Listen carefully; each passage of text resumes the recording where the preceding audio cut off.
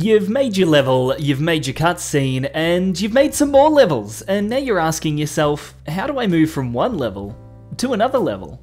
I'm gonna show you. And also, if you're loving these RPG Developer Bakin videos, and you haven't yet subscribed, then please maybe consider subscribing. I rub your back, you rub my big number ego. Now, this one is really simple. What you want to do is go over to the top right hand corner of the screen where it says events and click on that, and you want to scroll down till you see a folder called doors/stairs. Now inside this you've got a whole bunch of preset functions. What you're going to want to click on is warp gate function, and then click over here or wherever you want to make your level transfer event. It's going to come up with this box right here. So we're going to click change map and select the specific map we want to travel to and hit OK. And then we're just going to search around the top down view of that map for where we want to transfer our player. So here's fine. Now, if we hit test play, you'll be able to see that as we walk over here and hit the trigger event, it teleports us over to the next map. Now, there's a couple of things I want to change. So we're going to double click on this event and we're going to convert it to a custom event. First is the sound effect. I want to change that instead of magical ice to move. Inside the custom event, you can also just see how it works. So when the player makes contact with the event, that's what triggers it.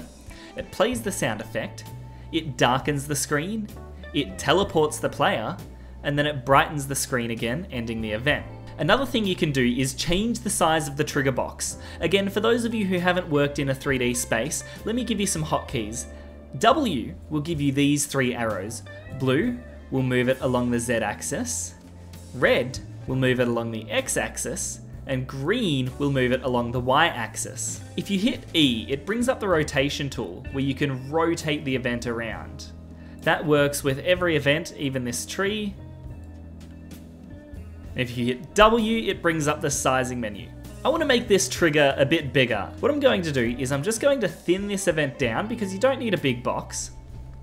I'm going to move it into the position I want, rotate it into the position I want, and then I'm just going to drag it out like this. Now you can see we have a bigger event trigger. That means anywhere the character steps into this event, it's going to transfer them to the next map. Obviously, don't forget to go over to your other map and make a transfer event back to your first map.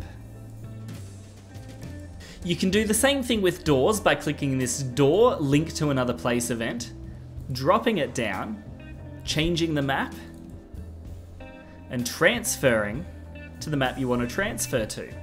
I hope you enjoyed this quick little video, and I will see you in the next one.